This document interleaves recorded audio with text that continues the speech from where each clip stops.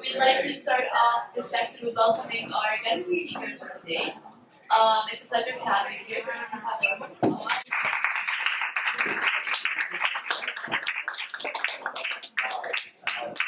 So, this is Ambassador. He joined the Viola Group, Israel's largest tech investment house, in 2018 as partner and head of strategic development. He focuses on investor relations, client service, and strategic development across the entire group. Before joining Viola, Fitz served as U.S. Ambassador to Costa Rica. We were charged with protecting U.S. citizens in Costa Rica, implementing U.S. foreign policy objectives, advancing U.S. commercial interests, and expanding U.S.-Costa Rica ties. Prior to his ambassadorship, Fitz was head of female business development and client services for an investment manager, a $40 billion asset manager. Fitz also previously worked throughout Latin America in strategy, marketing, and operations for Fortune 100 U.S. multinationals, including Citibank, PepsiCo, and Procter & Gamble. He began his tech investment career decades ago working as a senior associate for Israeli seed stage VC. Ambassador Haney earned a BS in International Economics and an MS with distinction in International Business and Diplomacy from Georgetown University in the School of Foreign Service, Washington, D.C. He was a recipient for the Brunswick-Hannigan Scholarship, the Dean's Award for Academic Excellence and Distinction in Oral Examination at Georgetown University, and is a member of the National Jesuit Honor Society. He speaks Spanish, Portuguese, Hebrew, and conversational French. Fitz served on a number of nonprofit and community boards and placed second in season 4 of Dancing with the Stars. Big round of applause for that.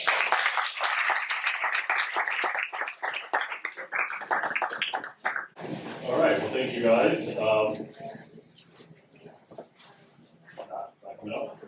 No, this problem with the Wi-Fi this week is evolved. Too much Wi-Fi. So this is another example. First, apologies for the delay. I think this is a lot like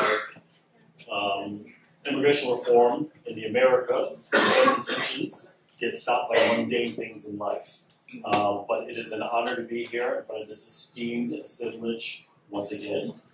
This will be my fourth time testifying in front of the U.S. Senate.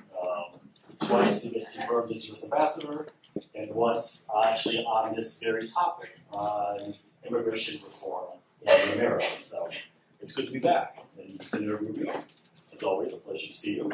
There we go.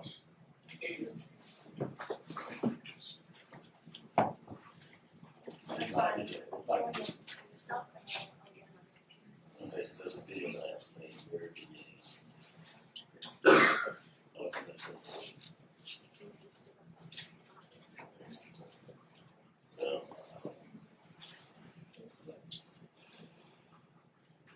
basically, no, it's not. It should just come up on that.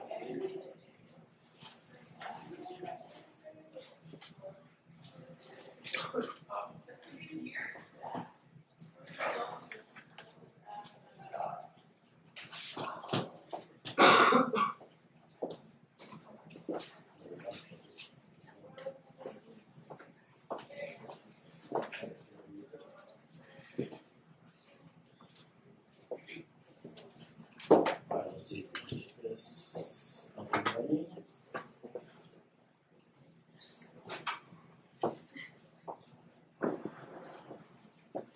Just go on that. You guys do some presentation. If not, just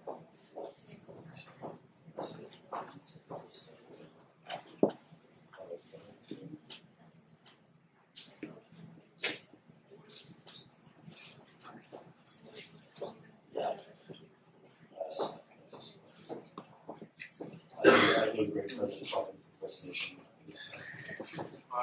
Okay.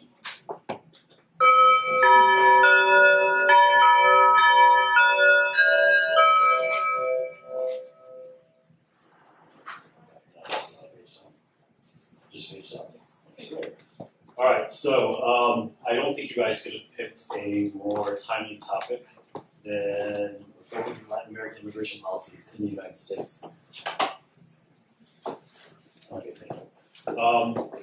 Obviously, this is a very emotional topic, and we're going to get into some of the reasons why. My understanding, I did not do this in high school because I'm old enough that I did not have modeling in high school at the time. But I did do it in college at Georgetown. And I don't think the rules have changed, if I'm not mistaken.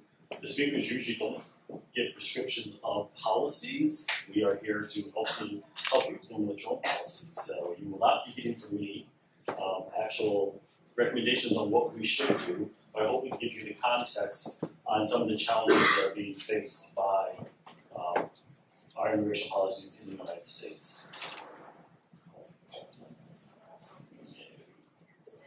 Oh, do you have their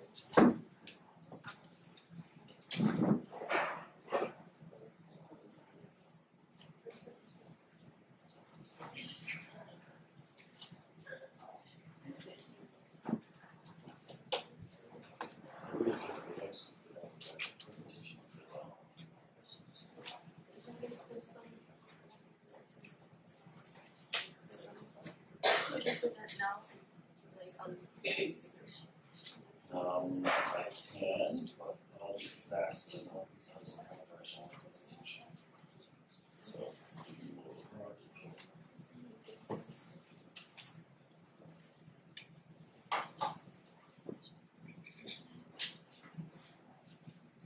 So we're trying to figure this out. Obviously, and I think probably most of you know, that earlier this year the United States suffered its longest government shutdown in history, 35 days. And it was over this very issue of our immigration policies and our approach to border security on our southern border in the United States.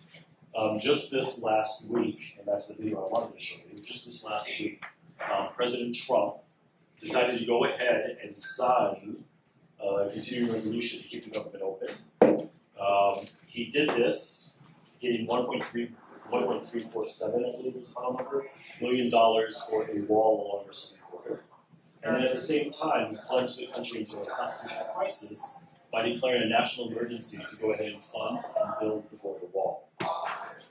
And so one can only look at the headlines today out in the newspapers to realize that this topic and this issue is a very real and live issue. I wanted to share with you though, because I think it's important that we talk not just about the emotion behind this, but really deal in hardcore facts. Everyone can form their own opinion on what the facts mean and how to approach them, but facts are facts. So the first fact would be that the United States has always been a country of immigrants, and remains so today. Matter of fact, it is the largest immigrant country in the world. Almost 50 million immigrants live in the United States, which represents 1 in 5 of the world's international immigrants, or migrants. They live in the United States today. The world's largest migration corridor is the corridor between the United States and Mexico. More people cross that border at migration than any other border in the world, including what we're seeing today happening in Syria, Turkey, Lebanon, and other parts of the Middle East. Having said that, compared to the other countries that are receiving countries, the share of the U.S. population that is foreign-born is relatively modest. If you look at the United States, it's about 14%. Canada is a little over a fifth at 22%. Australia is double the United States at 28%. And if you go to somewhere like Qatar or UAE, we're talking almost 90% of the population are immigrants. And the U.S. population, the immigrant population, is not nearly as diverse as in those other countries I just mentioned. As the number one country, almost 20, well, a little over 1/4, 26% of all migrants in the United States, immigrants, come from one country, from Mexico. But we also see changing trends. So their trends are changing now. Asia actually is outpacing Latin America as the largest source of immigrants to the United States. And you can see the chart. I have a chart that would say that starting in the early part of this decade, Asia actually passed.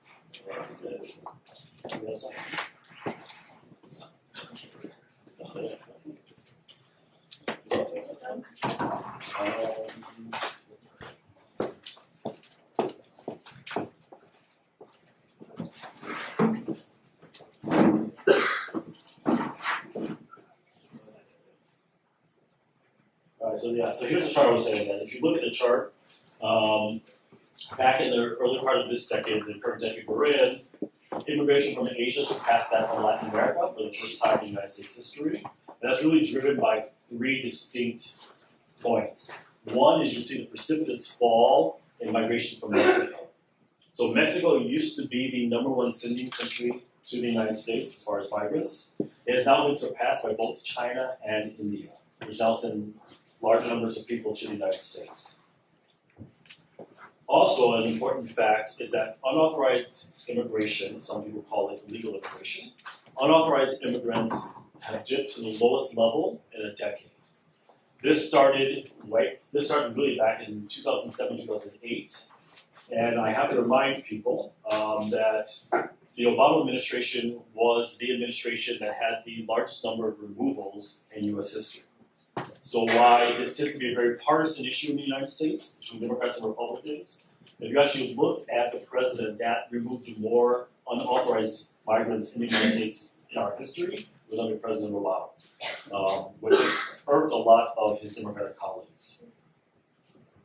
But despite that, and this is one of the reasons that it is such a hot button issue in the United States still, is that the percentage of population that are immigrants in the United States has reached an historical record. It was about 14% back in the late 19th century, about 1890. Again, it rose right at the beginning of the 20th century in the 1910 census, again, a little over 14%. Today, like I said, we're at about 14% now, and the projection is that as things continue, it's going to be close to a fifth of the U.S. population by 2060. Now, jump into Latin America, which is what we're going to talk about. I think it's important to realize that the region, like migration itself, is not monolithic. It's very different. There are different driving factors, different approaches, depending on what we're talking about. If you look at the little chart here on the, I guess it's the right, about a little over half of all the migrants today in the United States come from Latin America. So that's important, and that's important because, like I said, it is both an emotional issue as well as a proximity to geography. It should not surprise us that we only share two land borders, one with Canada and one with Mexico. So the fact that half of our migrants come from our southern neighbors should not be that surprising. Within that, Mexico plays a predominantly large role with almost 30% of all U.S. migration from Mexico. And you'll see in a second, that's changed rapidly over the last really 10 years.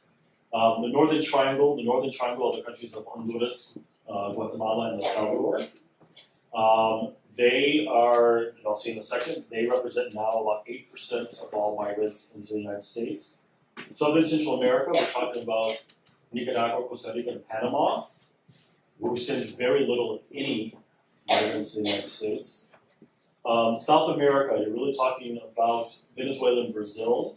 Colombia used to be a very important source as well, but that's changed of late. And then the Caribbean, Cuba, for historical reasons, has been the #1 sender of migrants from the Caribbean to the United States, followed by Haiti and the Dominican Republic.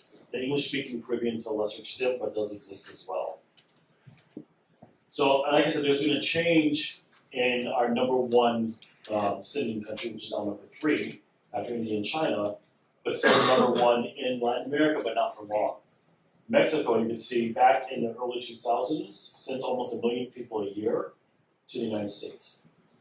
That number has been almost on a continuous decline since about mid-2000s, and it really accelerated with the Great Recession. When the Great Recession hit in 2007, 2008, actually there's been net out migration from the United States back to Mexico.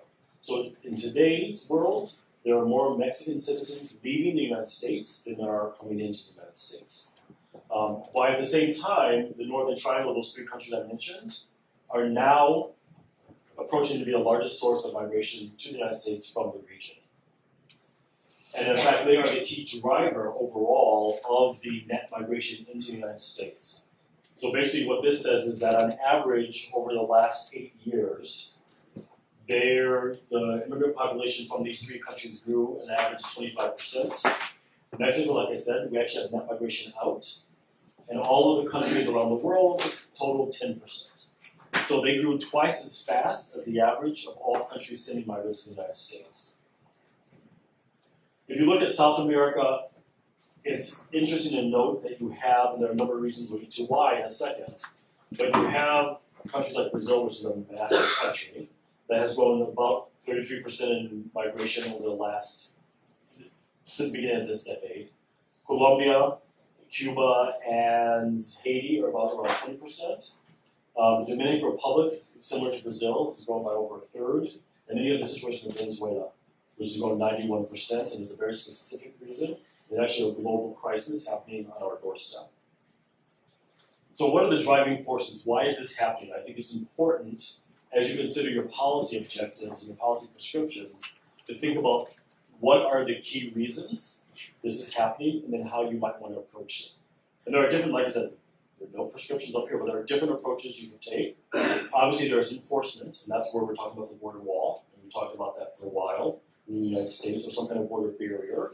But there are also other underlying fundamental reasons that are driving the migration toward the United States. One is on a humanitarian standpoint. So the Northern Triangle, El Salvador, Guatemala, and Honduras, are the most violent places in the world outside of the war zone. So if you were to take Syria, Afghanistan, Yemen, Sudan, I think there might be one more, off the table, these are the most violent places in the world. And that's saying a lot, that this is 1,000 miles from our southern border. They have the highest murder rates by far of any countries in the world. There's rapid gang activity in all three countries, but especially in El Salvador and Guatemala. And they have low or no institutionalization, meaning that the government bodies do not work, they have not functioned for generations now in these two countries. And so, as you see the caravans coming up from the region, the vast majority of people in the caravans are people from these three countries, and the vast majority will tell you the primary reason they are leaving their home is because they are not safe. Venezuela is a different situation. Venezuela is facing a complete, we don't like to say this these days, but Venezuela is a failed country. This is one of the best examples in the world of a failed country, probably next to North Korea. The Venezuelan people are facing starvation, lack of medicine, lack of basic goods in general, and this is from a country that has the largest petroleum reserves in the world. Venezuela's migration is a global level crisis. So if you look at all the global level crises today on migration, and they have been in the last 5 to 7 years, very significant, Venezuela is only surpassed by what we've seen in Syria. So Syria has lost over 6 million of its people. And I'm not talking about the ones that unfortunately have died in the war, but have been displaced and left their homeland. The next country in the world is Venezuela. Venezuela is at 3 million and growing every day. It surpasses Afghanistan and South Sudan as a migration crisis. And then we have Colombia. Colombia, still, despite the peace efforts from last year, is the longest running war in the hemisphere. And if you take the North Korea, South Korea, fact that the war never ended, which is armistice, is one of the longest running wars in the world. It's now been 50 years of ongoing war. It's gotten better in the last 3 to 4 years than it had in the previous 40, but that was also a key driver of net migration out of Colombia for decades. On the other end, you have economic factors that also obviously draw people to the opportunity to have in the United States. What we saw in Brazil, one of the reasons we've seen such an increase in migration from Brazil is twofold. One is native Brazilian migration, that Brazilians who want to come to the United States. The other is that Brazil, if you remember, hosted both the Olympics and the World Cup in the early part of this decade. When it did that, it had a special visa policy that allowed migrants from other parts of the region, especially from the Caribbean, especially from Haiti, to come into the country to do a lot of the manual work that was necessary to build the stadiums, to build the infrastructure around the games, around the football matches. When those ended, coupled with then the Great Recession hitting, the economy suffered, it tanked again in Brazil, not to mention the political uncertainty that were also surrounding what happened in Brazil, the removal of the president and the jailing of the ex-president. And so we have seen those both drivers as net migration out of Brazil. Haiti is still, despite what's happening in Venezuela, it's still the poorest country in the hemisphere. As of late, in the last month, things have gone from bad to worse. It is again in civil unrest. And in fact, the State Department will probably order departure of all non-essential people and family members out of Haiti sometime later this week. The Dominican Republic, a third of the population lives in poverty. There is a strong foothold of Dominican people in New York. And what happens usually with family migration is family follows family. Also, the proximity to Puerto Rico, both in physical and in cultural, allows some Dominicanos to jump the mode of passage into Puerto Rico, stay there for a little while, and then Puerto Ricans have the U.S. citizens. So they have unfettered access to the United States.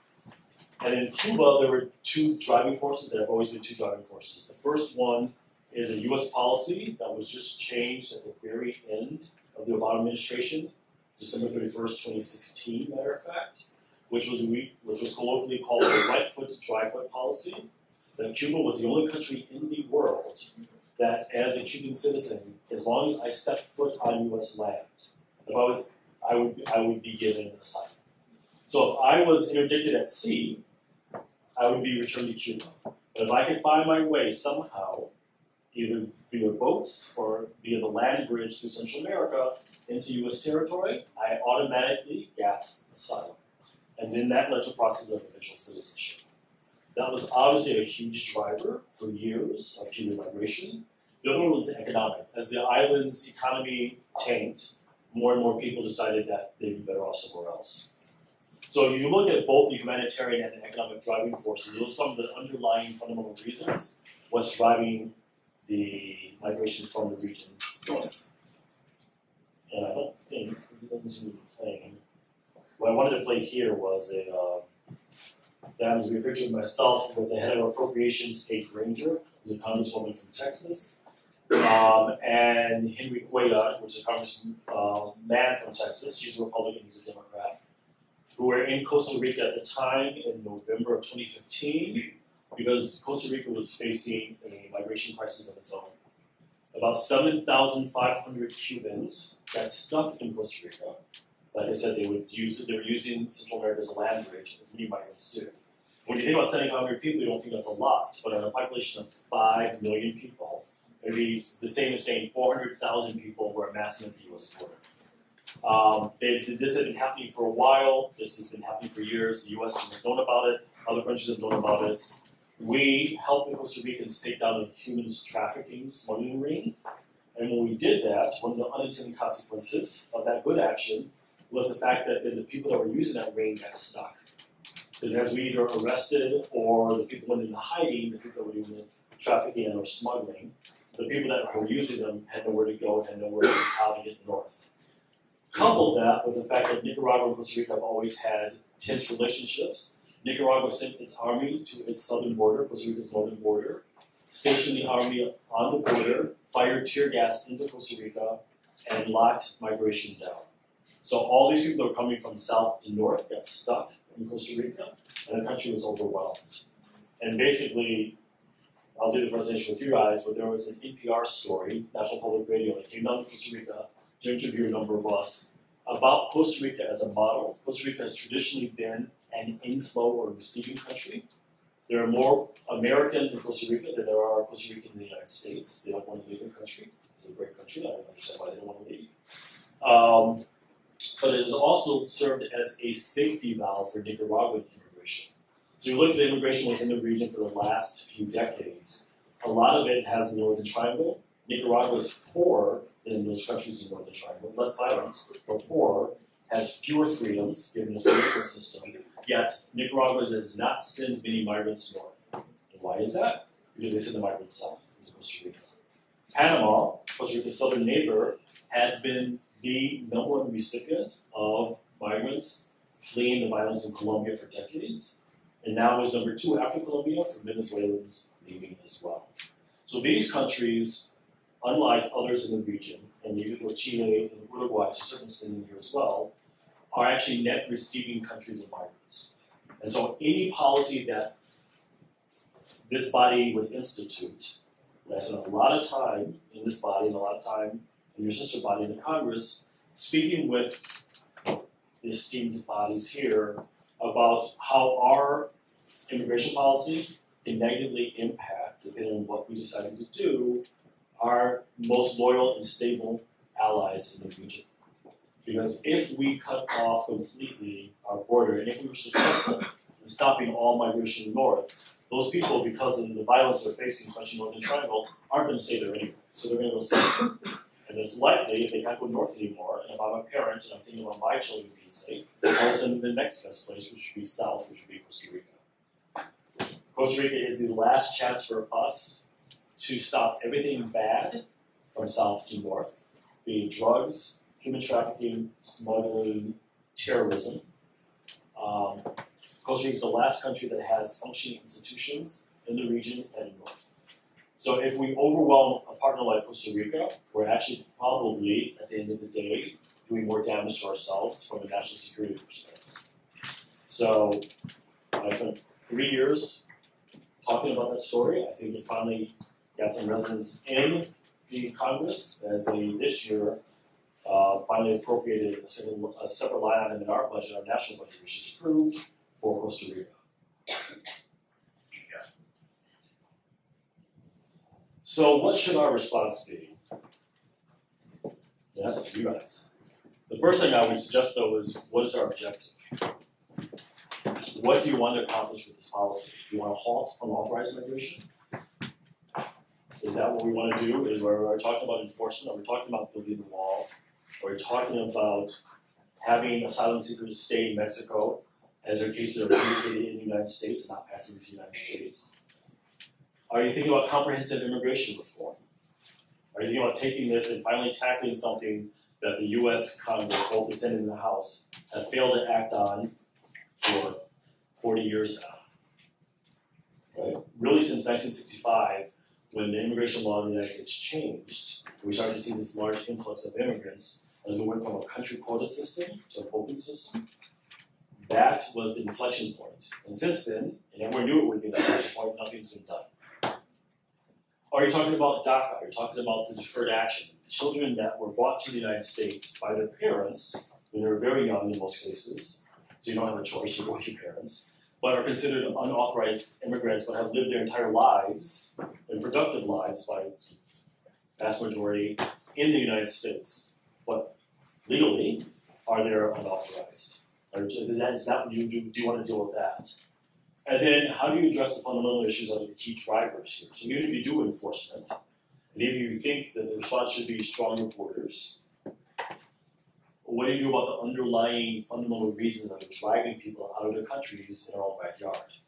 Because if we don't address them, it will continue. And as we've seen in many instances around the world, no matter how strong we think our border security is, it's always vulnerable. There's always some way to get in, out, around, above, or under any wall, fence, etc.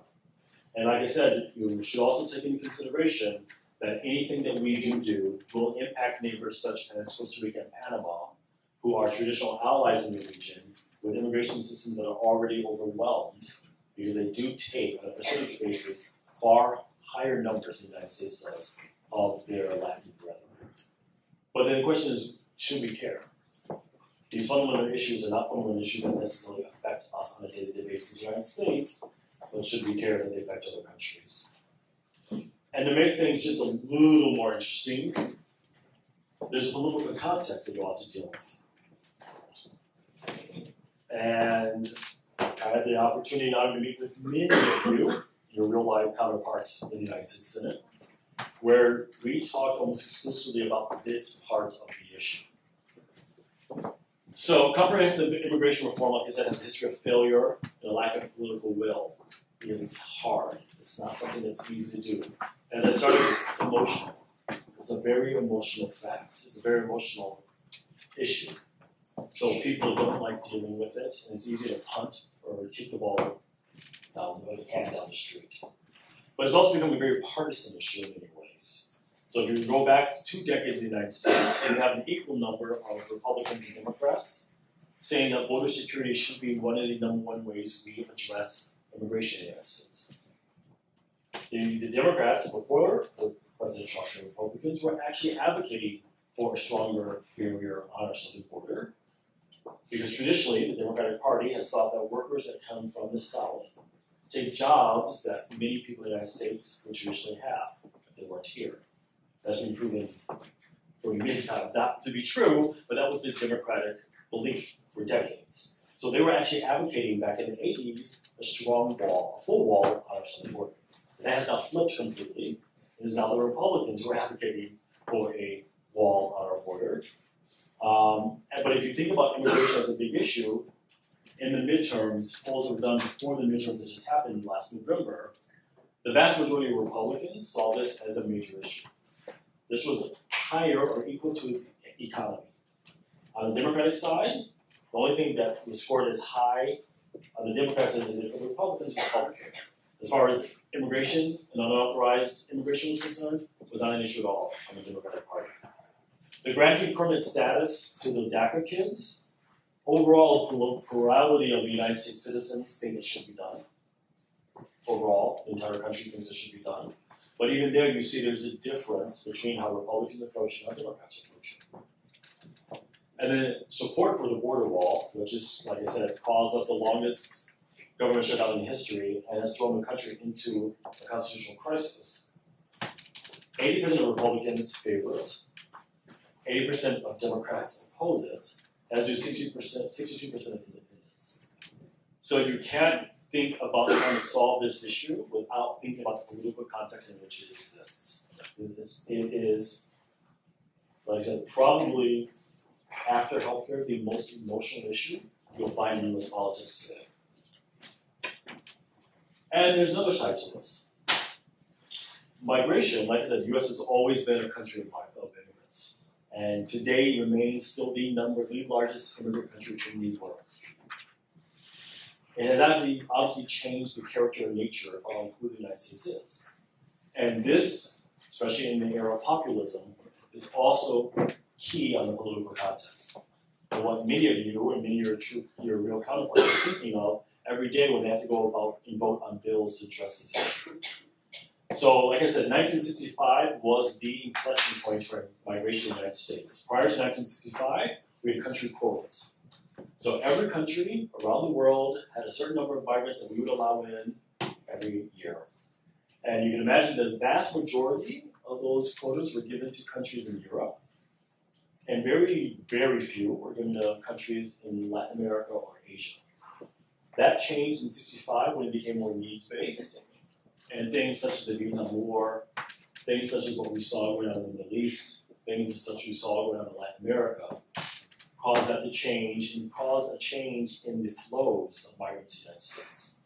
That in turn has completely changed U.S. society. So in 1965, 84% of the United States was white or Caucasian, 84%. If you look at in 2015, that number dropped to 62%. And if you project that forward to 2050, there will not be a majority racial group in the United States anymore. At all.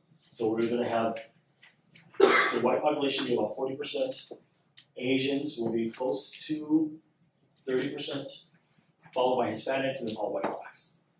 So the first time since the founding of the country, we will not have majority culture, let's say, in the United States. And that has been driven principally by migration. So if you look at, in the second part of the first chart, if you look at the left, if you look at what would the United States look like today if it had not been for that inflection point in 1965, you see a vastly different country. So this is something that's very emotional for people, it's very sensitive for people, and it's not something that, it's something you have to consider in the context when you talk about migration in the United States of America. And this is for better or for worse. And I'm going to put up a lot of stats on how most immigrants in the United States actually are net positive on every single factor that you can look at to the United States as a country. From job creation, to paying taxes, to lower crime rates. But like I said, this is a movement. And so you cannot forget in the back of your head that as nation states continue to try to define themselves, and who they are and where their place in the world is, that who they are and what they look like and how they feel as a culture is a huge part of that. And so this is changing the way the United States perceives itself. And for some people, that's a great thing. For other people, that's very uncomfortable and unsettling thing. And like I said, the other side, on the right side, Asians are predicted to become the largest immigrant group, surpassing Hispanics, who surpassed Blacks this last decade, in the United States in a couple of years. So the country is going to look much different when your children are around than when it did when I was a child. And so we're talking about 3 generations changes there. And so that is part of the context of this discussion, and that is really the reason no one has been able to do this comprehensively for the last 40 years. Because addressing these kind of issues, especially in the political context, is not easy, if impossible. So, get at it and good luck. I'm glad I met you guys.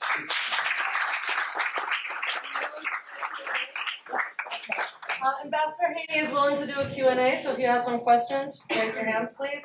And Alice, if you or your co-chair could call on people, I appreciate it. Yes. Would you like to start? Yes. Can I ask you 2 questions just about Colombia specifically? So first off, what's the ongoing war that's happening in Colombia? So Colombia had traditionally had a number of guerrilla movements. The biggest one, the last president, Uribe, actually negotiated with 2 years ago. The current one is a much smaller faction, ELN, which is also the president of El Salvador, but it still exists. So this was a guerrilla movement that started really around the revolution, after the Cuban Revolution, and as the left became resurgent in Latin America, tried to get a foothold in Colombia as well. And Colombia fought, like I said, a 4-decade war against that insurgent movement. It was very bloody. It was very violent. Things were going up in the capital city, Bogota. It was a country that was on the top list of not to go to for decades. Things are, like I said, are a lot better now. That's coupled with the fact that you have a narco economy that is massive. And that's an issue that I did not put up here. But Colombia, for many reasons, and one of them is because of the peace plan that was negotiated, has stopped doing a lot of the eradication of its coca. So it is now producing record levels of coca, which is coca leaf, which produces cocaine, and flooding the markets, the world markets, are being flooded with additional drugs. All that violence is endemic to the society, and so that was one of the key issues for driving people out. My second question is, would you say that Colombia is still feeling major effects from Pablo Escobar's drug empire? Not from Escobar's, but from the drug empires in general, yes. It doesn't matter who's the top. We'll see this in the United States with Chapo as well. Chapo was just convicted. It won't matter. Because the fundamental organization still exists. And there was, in the United States government, for a long time, an argument about what we call convergence between terrorism and narco trafficking. And those of us, including myself, and General Kelly, who then became head of Homeland Security and became chief of staff, were under the impression that these are businesses, these are global enterprises. And I, as a global business person, will want to maximize my profit. And what I have is amazing distribution. And so if Escobar's at the head of it, or Chapo's at the head of it in Mexico, or the Sinaloa cartels do, what that matters is the local violence that it produces within those countries as people fight for dominance. But at the end of the day, if you remove the head, it's like removing the CEO of a company. There will be other people that will rise to the top. And as long as that distribution network's not disturbed, those goods, whatever goods they may be, humans, drugs, terror, will be shipped through those distribution systems. So all the countries within the region are still suffering from what the United States has now acknowledged after many tortured years as a fundamentally U.S. issue, which is the U.S. consumption of drugs, which therefore derives, it's a market. So it derives the production of drugs, the growing cultivation, production of drugs, anything surrounds that in our neighbors to the south. Thank you. Any more questions? Let's have If America does build a southern border wall, won't Southern Americans or any other immigrants that wants to come in to the United States, won't they overstay their visas or have other ways to come in? They do. It is much harder these days to get even a non-immigrant visa in the United States than it was years ago, number one. But the overstay of the visa is a huge issue. It always has been in the United States. That is now trying to be addressed, but the way that that's been addressed by the State Department, and this started under the last administration, really is to make it that much more difficult to get a visa to begin with, much more stringent. So if there's any inclination that somebody might overstay their visa, they're likely not to get it anymore. So that's always been an issue, and that will continue to be an issue, but it pales in comparison to the unauthorized immigration across the land border. So that's why the wall's been such a hot topic. Okay, I know we're not supposed to, you're not supposed to talk about your policy, but I honestly am curious to know, do you think taking America's resources and putting it into these countries, okay, because as you said, a lot of problems are economic or like the war you said it's ongoing only for decades. Do you think maybe instead of putting resources to block immigrants or help immigrants, just help the actual countries that they're coming? Do you think that's a valid option? So that's been a topic of debate for a long time. And the United States has a very checkered history in Latin America. A lot of what the country's ills, the ills the countries are facing today, despite the drugs aside, were politically induced by the United States back in the 50s. I think we've owned up to that now. I think that's admitted, it's no longer debatable. But the question is how much positive influence can we have? We have a lot. Unlike in other regions of the world, we still, being U.S. ambassador in Latin America still means something. It doesn't mean it's wrong, but being U.S. ambassador in Latin America still means something. And the reason is the United States still has such a big influence. When we saw the initial caravans back in 2014 arriving on the border, which surprised everybody, and the entire Washington, D.C. establishment flew into a frenzy, the State Department came up with an aid package to the Northern Triangle that was about $1 billion, tied to certain things those countries had to do. For example, Guatemala has set up a corruption, and so it's endorsed at this point. Guatemala is now they dismantled theirs. With the UN, a corruption inquiry into, because the problem has always been, without the institutionalization in place, the resources the United States has, and it's been a lot over years, from USAID, from the State Department, military, from security, poured into these countries just disappears. Disappears into the pockets of officials, disappears in offshore accounts, does not benefit the people, and the situation continues to deteriorate, not improve at all. So then the question becomes, your question, and the answer is, fundamentally, as we have seen, I think, in any migrant crisis around the world, if you do not address the fundamental issues, I was asked this question when I had to testify in front of the Senate. I would turn it back, like I did there, and I said, look, I have 4 kids.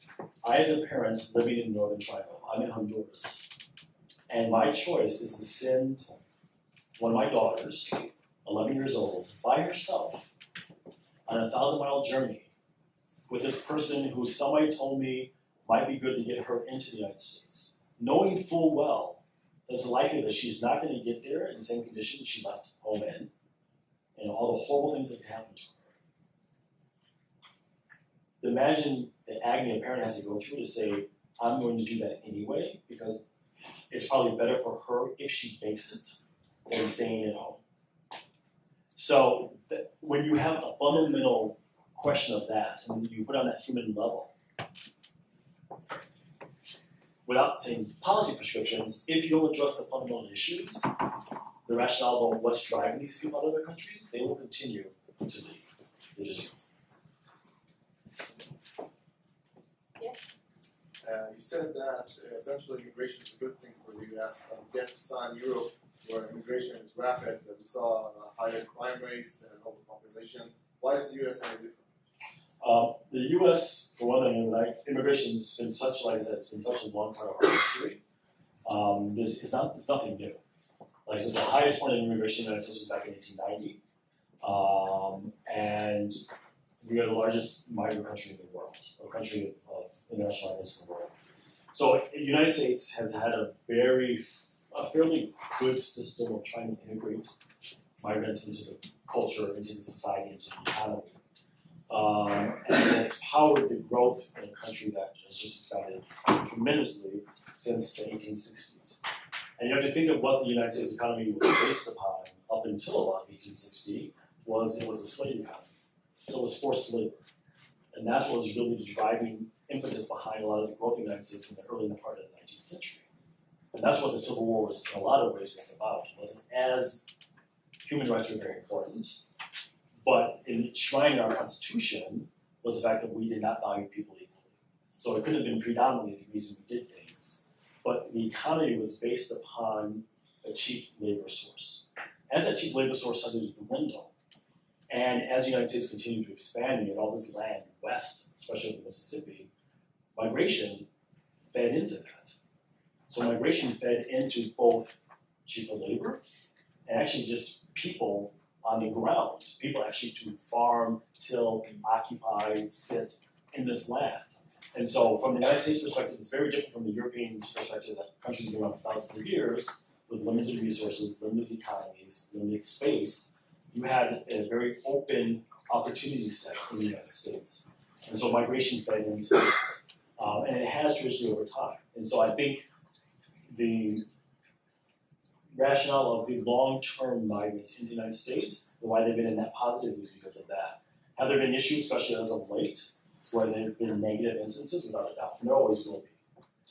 Especially from the Northern Triangle, especially from the gang perspective, it is an issue.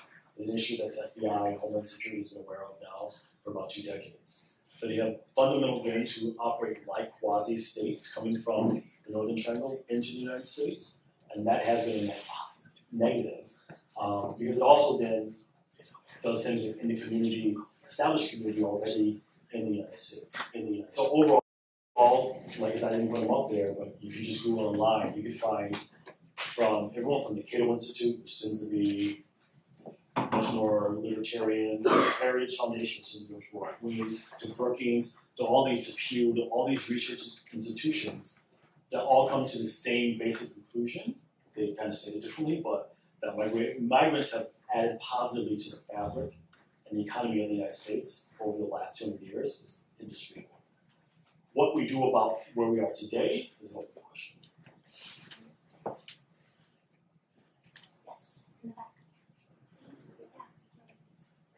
So, regarding all those people that are migrating to the U.S. due to them being in physical danger, I was wondering, do you think it's the U.S.'s actual duty to accept them as a destination? Again, that's a policy question. But it is a very good question. It is one that goes to the fundamental of who the United States wants to be as a country, and where we want to put our resources. And given the problems the United States has itself, with those resources we better spend trying to invest in the United States, or because of the moral leadership role the United States has tried to traditionally play in the world, is there a requirement that the United States stand up and say, we will raise our hand to some of these refugees? One of the things I did in Costa Rica was institute with Costa Rica the first TPA, Temporary Protection Agreement, in the Western Hemisphere for refugees. So trying to take some of the strain off of the United States, to work with the Costa Rican government to say those who are really, the UN can demonstrate are in imminent danger in the Northern Triangle. Instead of them having to get to the United States in the Mexican border and wait there, and maybe get in and maybe not get in, can we pre-qualify some of these really severe cases? And there are some really horrific cases in the Northern Triangle, and have Costa Rica temporarily host them, whether applications for asylum are adjudicated in both the United States as well as in other countries, so Canada, Australia, some of the other countries. And so we actually got that in place with the Costa Rican government, which is official in this hemisphere, trying to kind of walk that fine line, saying that yes, the United States has a role and has a duty to try to help when it sees this kind of thing going on around the world, but the United States doesn't have to be the receiving country for all these people. There are other ways that we can step in with our resources and help one of our partners like Costa Rica, who has a very strong migration system. The UN votes it one of the strongest, if not the strongest in Western Hemisphere. One of the strong migration systems, and help them with resources, money, people, education, whatever they need to continue to bolster their migration system, with the end benefit being to the United States, that people that would go to the United States don't go there and they go to Costa Rica while they wait, find out where they're going to go around the world. So there are about 3 of those agreements around the world. And so that right now is kind of an open experiment around, is that fine line the United States can walk? So can we do both? I think it's an open question.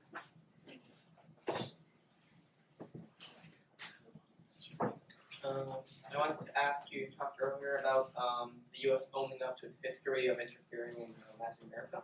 I'd like to hear more about that. What responsibility it has taken, how, what struggles it has taken in owning up to it, where. That's a whole history class. Yeah.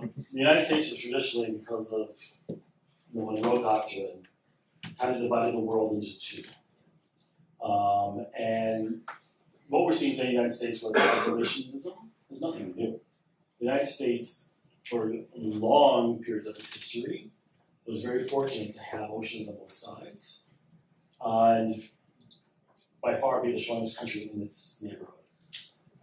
And so the idea that problems that happen elsewhere on either side of the ocean are problems for other people to deal with isn't a new 2016 idea. This has been a strong strain throughout U.S. foreign policy, U.S. policy discussions for centuries, really. Should we get involved in World War I? Should we get involved in World War II? Should we get involved in Korea? What are we doing in Vietnam? Why are we engaged in the Middle East? You could just, Latin America's always been different. And part of it is because of the proximity.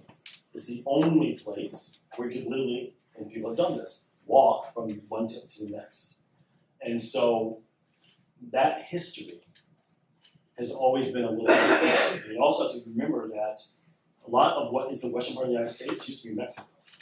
So in the War of 1848, the United States took half of Mexico's territory. And that started in proactive engagement in the region that continued for the next 100 years. And so the United States, seeing its interests at play within the region, were therefore, because it could, and it felt because of national security, had to intervene in places that were a lot easier than if you had to intervene in Austria, just a different country. And so that goes from supporting, it also seemed at the time when it really happened back in the 50s, that the world was really split into 2, between the Soviet Union and the United States. And so everything was sitting in that prison, everything. And so if somebody like a Fidel Castro started to move a little too far to the left, Fidel was fine. No one liked Batista in Cuba. It's like no one was he's a great guy, he's fantastic, he's a Democrat with a big D, he supports people. No one thought that. But he was considered our guy because his value system, our ability to control that value system was similar enough that we didn't feel threatened. As Castro started to move left, and it became very evident where he was going to find himself, that was a threat. It was 90 miles from our shore, an outpost of who we saw as an existential threat to our existence in the world, which is the Soviet Union. So everything was seen in that prism. So anytime you had that working within Latin America, El Salvador, Nicaragua, Uruguay, Chile, over and over and over, the Dominican Republic, the United States would intervene. Panama, and that intervention was usually military, and it's because we could. But we saw it as part of a larger existential battle going on in the world. Like I said, that is history that I think, as of President Bush 1, is fairly acknowledged and spoken about everything. Doesn't mean that there's a legacy there that we still have to work through, and we're working through. But it's a lot better now than it was 20, 30 years ago.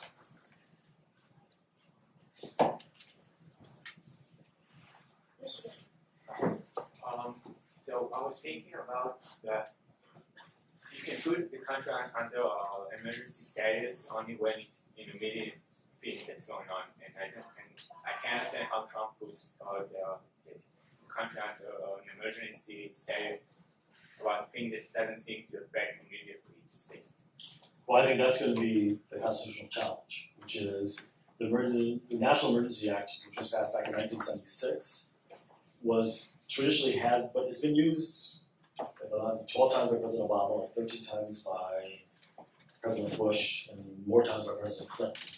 But usually it was for things like natural disasters, things like the Iran hostage situation, Those are immediate things. 9/11, things of that nature. But the actual statute, the actual law that gives the president that ability is not defined. And so the president has the large discretion to declare what he or she thinks is an emergency. And so that's what President Trump's relying on, is saying, I have the discretion as a leader of this country to say, I think this is an emergency, this is something that's imminently dangerous to our national security, one shape, form, or way. He's taking that stance. That's going to be his opinion. There's going to be a lot of pushback on both sides. It will get tied up in courts. I think when his press conference is absolutely right. If we go to the 9th District, he will lose. He will lose on appeal, and we'll go to the Supreme Court, and then we'll have to see. We'll have to see what ends up happening. But that was as much about politics as it was about anything else. If this was truly a national emergency, then one would hope that the President of the United States would have acted upon this from day one, not waited to day 780 in his presidency to address it. But we'll see.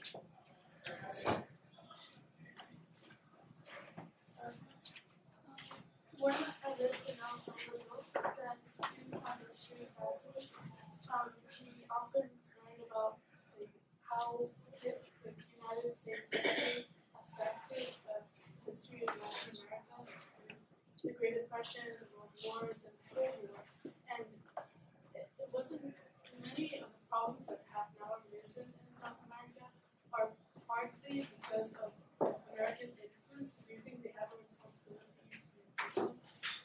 I think in general, there's a recognition within U.S. policy circles, regardless of what side. I mean, in the large centralists, I think both on the far left and the far right, this may not be the case, that there is a recognition that we have played a large role in the development of some of the challenges that our neighbors to the south are facing. Those challenges being the political institutions, institutionalization of the law, or most recently the drug trade. And so I think we have kind of raised our hand and said, yes, we have to play a part in this. Now what do we do about it? That's the bigger question. So if you look back, even to the beginning of President Obama's administration, there was not a readiness, either in the National Security Council or the State Department, to talk about drug flow and narcotics as a U.S.-centric issue. It was always the countries in the South aren't doing enough to stop the cultivation and flow of drugs. They're not doing enough to bolster their legal systems to deal with this, and they're too corrupt. Very little at the beginning of the Obama administration was a recognition of, well, maybe the U.S. demand is fueling a market which is too lucrative for people when they don't have other options not to participate in. That changed, and that change has continued under the Trump administration. So I think there is a recognition. Large swaths of the U.S., at least the policy, I'm not so sure about the public yet, but the policy side, that yes, the U.S. does have a responsibility. But then the question is what the Senate and the House is struggling every day, which is, okay, even if we do, what do we do about it? How do we address that?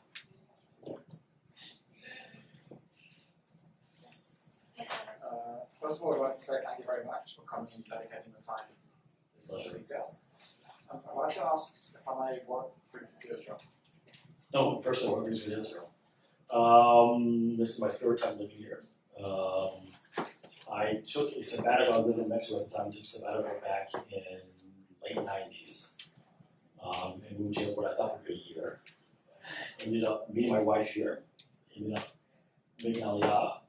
And living here for a number of years before going back to the States, before moving back to Israel, before I got the call to be ambassador to Costa Rica.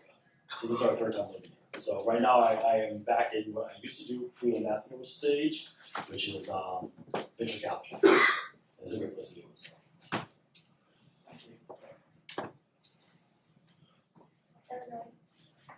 Yay, Illinois! From Chicago originally. So. I would like to ask, immigration is very beneficial to the U.S. to fulfill its basic values and also to save immigrants from horrible lives. But there are so many immigrants coming, and most of them have no education, so they can't pay taxes to the country. So, in your opinion, sorry for the policy question, is it possible for the U.S. to accept them and assist them in an economic way? So there's no doubt, and I didn't put these charts on here, I debated it. There's no doubt that if you look at immigration by education level, you're 100% right. The more educated you are, the larger contribution you end up making to society. That holds true in any country, not just the United States. As far as the tax question, it actually isn't true. Most unauthorized migrants, even those that are at the lowest levels on the economic scales, end up paying taxes. They do that because it is a way to show, or it has been in the past at least, a way to show an affiliation to their adopted country. And so when you want to try to regularize your immigration situation, if you can show you've been paying taxes for 7, 8, 9, 10 years without receiving any benefits, or very few benefits, because you can't. You have to walk in and say, hey, I want this, that, or the other. It was seen as a positive. And because of the laws of the United States, the Social Security, the IRS and the Social Security Administration could not share data with Homeland Security. So I could even have a false Social Security number that I bought off somebody, and I could be, which is illegal, and I could be paying my taxes as an unauthorized migrant, which is illegal, and those two parts of the government could not share my information with the authorities that could deport me. And so actually the vast majority of unauthorized migrants over time in the United States have paid taxes actually. But there is no doubt that it's the education, it's a huge influence on how much you can continue to contribute. And then the question is, and this is an open debate in always is in almost any society, are there productive ways that these migrants can contribute to the country?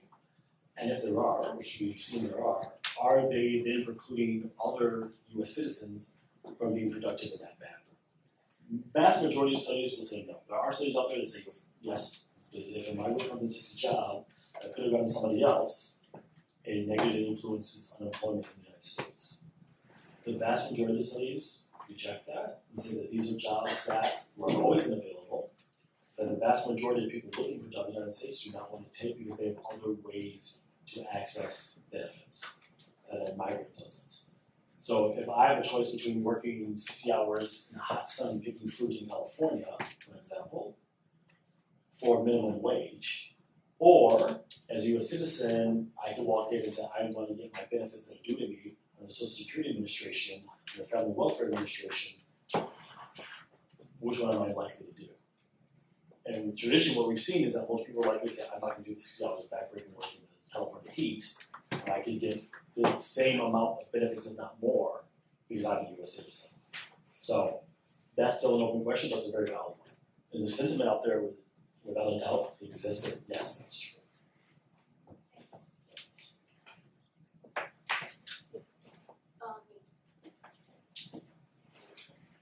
So I'd like to ask you questions.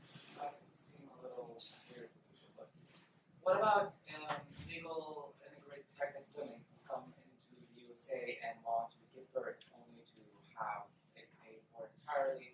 I understand they may do this because in their own country they may not be able to give birth safely, but is the country genuinely responsible for paying for them? Very good question. As law stands now, yes, as law stands now, we're one of the few, I would say few, one of the countries in the world that it is you are a citizen by birth. So if you're born on U.S. soil, no matter where your parents are from, if they're here illegally, unauthorized, legally, temporarily, does not matter. You become a U.S. citizen. And importantly, that citizenship can transfer to your offspring as well going forward. That has always been, because the United States has always needed migrants, because what I talked about earlier, has always been a net receiver. That has been a policy that's done well for the United States over the last 250 years. The phenomenon you're talking about is colloquially called anchor babies. And the question is, how many people actually end up doing that, number one. Number two, because there has been more awareness of that as of late, for example, there was a recent case where some of the tour operators from China have been indicted because they were providing birth tours, basically getting women here under false pretenses saying how pregnant they really were, just to give birth in the United States. So the answer is, that's our law right now. Should that be our law? That's a question that the U.S. Senate and the U.S. House have to determine. But as of right now, that's completely legal. Can I ask another question? So, from what I've read from the cabinet, illegal immigration costs the U.S. a lot of money, correct? It depends on how you define it. As in, like having to deal with rapists, drug dealers, people who just come in to harm other people, all of those things. The money it takes to deal with them and the money it takes to replenish and replace everything that they've done. It's a lot from what I've seen. If you look at any independent, like I said, if you look at any of the institutes I mentioned before, from the far right to the far left, the actual statistics on crime committed by the migrant population are always lower than the crimes committed by the native population. Always. Now, which is true. That does not mean, though, and I think this is where the question comes in, it does not mean, though, that, okay, if I am born in the United States, I'm a U.S. citizen, I commit a crime, then yes, it's horrible, but I have certain rights as a U.S. citizen, and the government needs to either put me in jail and pay for that, do whatever it is, has to pay for my public defender, because I'm a citizen. If I come in from the outside, I'm not a citizen, I do the same thing, then that's additional cost to the United States. And so I think that's where the debate has focused. I think what you'll see is the vast majority of unauthorized migrants from the United States, and definitely the vast majority of legal migrants in the United States, or authorized migrants in the United States, commit very few crimes. Doesn't mean it doesn't happen, doesn't mean it's not horrific when it's a very serious crime. It doesn't mean that there needs to be a way for the United States to deal with that. Again, as of right now, the only way that we deal with that, and it seems to be the right way forever, is the fact that there are certain inalienable rights in the United States, and if you're here, we're going to treat you to a certain extent, depending on what you're charged with, as if you were a citizen as well, because it becomes very difficult in a country of migrants. And we've seen instances of this. Not too long ago, there were two women who were crossing the border from Canada into Montana, and they were speaking Spanish to each other. And a border police agent came up to them and demanded their papers, demanded where they were from. And one was born in California and one was born in Florida. And that wasn't good enough for him because they were speaking Spanish. And now it's actually a court case against the Customs and Border Patrol. So it becomes very difficult in a country of migrants not to have an even-handed policy on how to deal with things like crime. Because then it becomes up to the individual agent in the field or actor in the field to adjudicate, are you a citizen, are you not a citizen, how should I treat you because of that? So the fallback has always been, we're going to have a certain level of treatment that way and move forward from there. If we want to change that, I think also the costs involved needs to be considered of the technology that would be needed to be available for a person in the field to say, oh, you are a citizen, let me check. Do we need a national ID card? We don't have one in the United States. There's no national ID system. So there's one need to be implemented then if we're going to start trying to adjudicate on the street level if somebody's a citizen, yes or no. That's a huge cost. The technology around that, the training around that, how do I deal with this? How would I, as a border patrol agent who doesn't speak Spanish, understand that these women really were from California and Florida, and that lots of the population of the United States is like the third largest Spanish-speaking country in the world. So there's additional costs that would have to be considered if we were to start to differentiate between U.S. citizens and unauthorized migrants at the criminal level.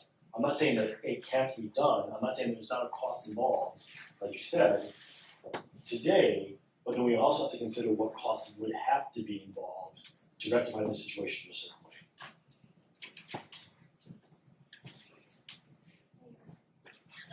I once read about the crisis of Venezuela, even though it's like one of the richest countries with natural resources, but a few years back it signed a thing with the US that they sell petrol for like really cheap. So do you think they're responsible? Sorry for the policies. Do you think that US should take responsibility for the crisis in Venezuela, or that Venezuela is responsible for the thing that it's signed? And this is an easy policy question for me. In my opinion, but also in the opinion of both the Obama administration and the Trump administration, I think go further back, it'd be similar. Venezuela is in crisis only because of Venezuela. There's a policy that the Venezuelan government over the last 2 decades has pursued, which has led it from being one of the richest countries in the hemisphere and the one with the largest petroleum reserves in the world to now being second to Haiti as the poorest country in the hemisphere. And it's people living in abject poverty and misery. And the only people responsible for that are the Venezuelan leadership. The fact that Venezuela had, or signed a few years back, PDVSA, the oil company, an agreement with U.S. refineries to refine its oil is also because the governments of the last 2 leaders of Venezuela did not do the capital investment necessary to keep up the equipment and the capability of extracting Venezuelan oil. And Venezuelan oil, although it's a lot of it, is not very high quality. So it takes a lot of additional investment to refine it. And there are very few people who do that around the world, the United States being one of them. So had Venezuela continued on the path of investing and upgrading its technology in its own extraction and oil capabilities, it would have been in a different position to sign that. But I don't think we as a country can force a private enterprise like an oil company to say you have to do the social good because they are not doing what they should do for their own people. So it's horrible, but they put themselves in a position where they needed to have money for basic things that didn't go to the people anyway, and usually went to the military and their pockets of leadership. So yeah, I mean, Venezuela is, unfortunately, it has been for a while, the worst failure in our hemisphere as far as our approach to democracy and our approach to how to deal with a country that doesn't want to be part of the large international order of citizens. Any other questions? If you listen to Trump's arguments, one of his greatest arguments in favor of the wall is that it's simply not fair for illegals to come in quickly and easily, and there are many people waiting in queue to become authorized citizens of the U.S. So what do we have to say about that? So the estimates these days are now between 12 and 14 million unauthorized migrants currently living in the United States. And one of the reasons we've never had comprehensive migration reform is because the question of how do you deal with those people. People that do have real asylum cases that want to come to the United States, there is a very detailed process and procedure on how to do it. It's been our own failure of our own system that we have created what we have created in the United States. So traditionally, if I show up at the United States Port of Entry and I claim asylum, it's very hard, again, at that field agent level, for that person to decide you have a credible threat or you don't have a credible threat. So there are like 5 categories of credible threat you have to have. If you can fit into one of those categories by U.S. law, you have to have the opportunity then to apply for asylum, for protection. Traditionally, what the law also says is your case needs to be adjudicated or taken care of very quickly, and that has traditionally been divided in 3 days. I would challenge anybody in the last 10 to 15 years to find somebody whose case has been done in 3 days. 3 years, not a problem. And maybe even then it's a push, but 3 days, definitely not. So traditionally what we've had is you come in, we think there might be some legitimacy to your fear for your survival if you were to be shipped back to your country of origin. We don't know. That has to be investigated. And that's part of the process. You have to appear in front of a judge. So you get a little tidbit. You appear in front of a judge in 6 months. Maybe, if you're lucky. Maybe a year. Maybe 18 months. Maybe nothing, and they just say, how can we reach you? Literally. And then you're let into the United States. So in that time, over those 18 months, what happens? It's like in any other migrant society. You start thinking you're not going to sit there and not do anything for 18 months. You have to live. You get very little help because you're not legally in the country. You're in a stable status. So you have to go and find a job. So already, if you find a job and you don't have the kind of work visa, you're already breaking the law. But you have to eat. You fall in love, you get married, you have kids, whatever it is, your life continues to go on as you wait for our process to go forward. And so 4 or 5 years down the line, when you finally get in front of the judge, you may have had a whole job now for 4 years. You may have ties to an established community. You may have children that are now born in the United States and are citizens. And so then as you appear in front of a judge to adjudicate a case from 4 or 5 years ago, what do we do? And how do we handle that? Do we say, your kids are U.S. citizens and they can say because they have a right, but you aren't, and you need to go. So you either leave your kids here and you go back to your country, or you take your kids who have never been to your country back with you. Even though they're U.S. citizens. It's up to you. They can say you can't, you have to do. So how do we deal with this? So our own inability to process through our own laws has created this huge backlog system, which keeps people in limbo and can get people not to do things like have food to eat. So they have to work. So we are forcing them to do things on a daily basis to survive because our systems fail. We are not invested what we need to invest on our own state of law to say, okay, I'm going to have enough judges at the border, I'm going to adjudicate these cases in 3 days. I'm going to have places where these people can stay temporarily for up to a week that aren't cages, but are comfortable and safe. And then within a week, if I can tell you that, yes, now we need to do your case, you have to go back, you have to go back. We failed to do that. And so we have created an underground or in the shadows parallel society ourselves because we have not lived up to our own laws in a way. So then the question is, what do you do with those people that did try to bring legally? That's a huge backlog. What do you do with all unauthorized migrants that have been here for decades in the United States? Do you make them go back and get back in line? I think you should. And so that's the challenge around comprehensive reform. Because if you can't move the system forward, well, most people decide it's like, it's too complicated, I don't want to touch it. It's just because as soon as you start to unravel one part, the whole ball of thread starts to unravel. And it becomes very difficult, very messy, and very expensive. And then you go back to somebody else's question, which is like, well, why should we spend these resources here when we have so many other problems in the United States that we have to be focusing on? And as a political body, the United States Senate and the House have to answer to its own constituents, the people that elected them. If you come from the states, North Dakota, where you are not impacted on a daily basis by this issue, but you are impacted on a daily basis by your constituents trying to improve their lives for them and their kids, things like healthcare and education, this whole debate becomes crazy to you, which is we're taking U.S. taxpayer dollars to deal with the problem that we shouldn't deal with. And so that's the emotion and that's the difficulty in doing something comprehensive, which is why it's never been done. Not that it can't be done, but it just has never been done.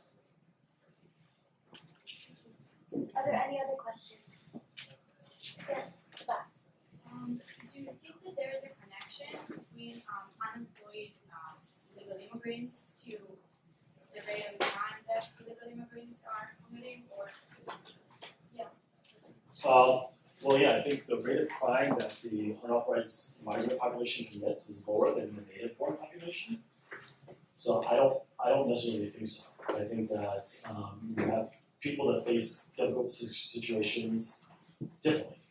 And so you have native foreign people who could also be out working, and maybe not working, but decide to commit a crime for X or Y reason. And it's the same thing with the unauthorized migrant population.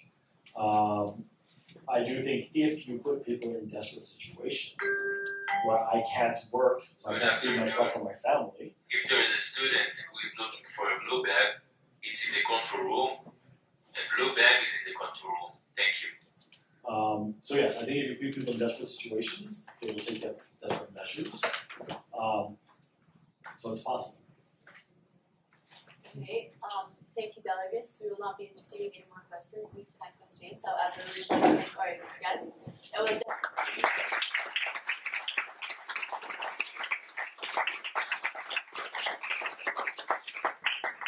Good luck.